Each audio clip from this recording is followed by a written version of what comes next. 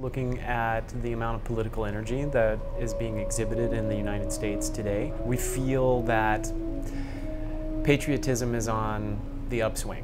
We're very curious to see where all of this political energy is going to take us, and that's what we're exploring in Rainbow Six Patriots. Let's acknowledge that gamers are actually smart, intelligent people capable of their own thoughts, because you can't play it and not be changed by it. It will make you think.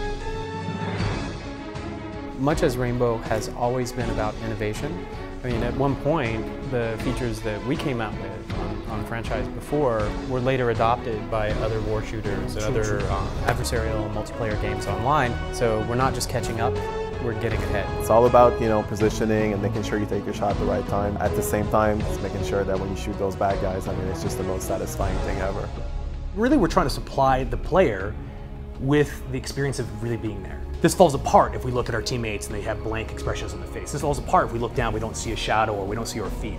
These things just start to destroy that illusion that we've spent so much time and effort supplying, and we didn't want that to happen. What we never really achieved in Rainbow Six, for various reasons, it might have been production schedules or the technology base, was fundamental humanity and realization of our characters. And that's certainly at the forefront of this Rainbow Six.